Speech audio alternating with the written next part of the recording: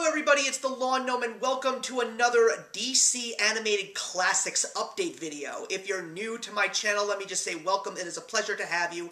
And for all of you returning, I know that there are a great many of you that have been commenting when it comes to my monthly updates, how much you just love when I talk about comic books and superheroes. So I'm pretty sure that you guys are looking and finding these specific videos on my channel, and they're sorta kinda growing on you. So today we're not going to be talking about the newest installment in the DC Animated Universe film library, but rather the second library that is still relatively new, that started with the legendary Adam West and Burt Ward with Batman Return of the Caped Crusader, with the newest addition to the DC Animated Movie Library. I call it Classics just because of the fact that this library consists of a lot of different kinds of films, some that are connected, some that are standalones, and they mostly are revolving around the DC heroes based on a lot of television. And we have gotten, as I said, the Adam West and Burt Ward Batman. We've gotten a lot of movies from the Arrowverse, as well as an amazing crossover between the Teenage Mutant Ninja Turtles and Batman, and the Teen Titans and Teen Titans Go. So today we're going to be dipping into another interesting film, and this one, I'm going to have to say, is probably one of the few that you really need to proceed with caution on. Not to say that it's bad. As a matter of fact, it's very, very good.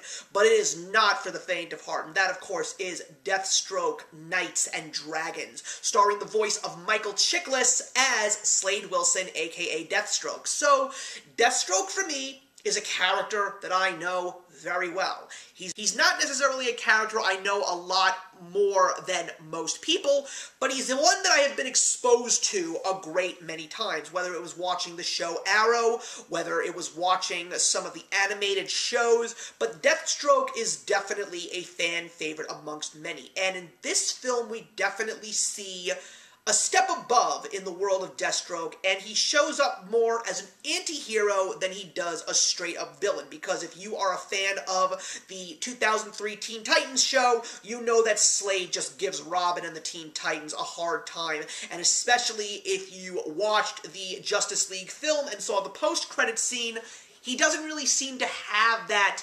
anti-hero vibe.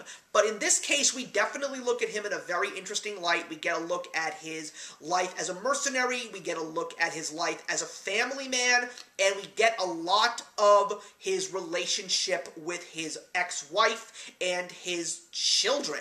And I say children because if there's one thing that is very interesting about this film is it really revolves around the concept of family, and there are definitely a lot of things to savor as DC fans, and there are also a lot of interesting plot twists that involve family. You just gotta see it to believe it. But as I said, this movie is a hard rated R film.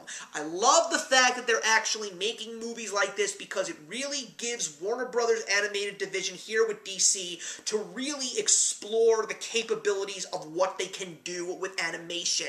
I had said for many, many years that one of the greatest triumphs in animation was the HBO 3-season Spawn the Animated series, because it showed that you do not have to make an animated show for children. You can make one that teenagers and adults are going to appreciate. This movie has got a lot of gore. This movie has got a lot of intense action. This movie has got a lot of foul language. Even the F-bomb has been dropped a couple of times in this film, and that is something that they were slowly doing as they kept making all of these animated films, especially if the setting was right. I would definitely say that Michael Chiklis did a great job voicing Deathstroke. I mean, there are some people that say that when you hear him talk, you recognize him immediately. I like Michael Chiklis as the Thing in the Tim Story Fantastic Four duology, but there are just some people that don't care for him, but I personally did like it. I thought the movie was very well done. It was beautifully animated. It definitely had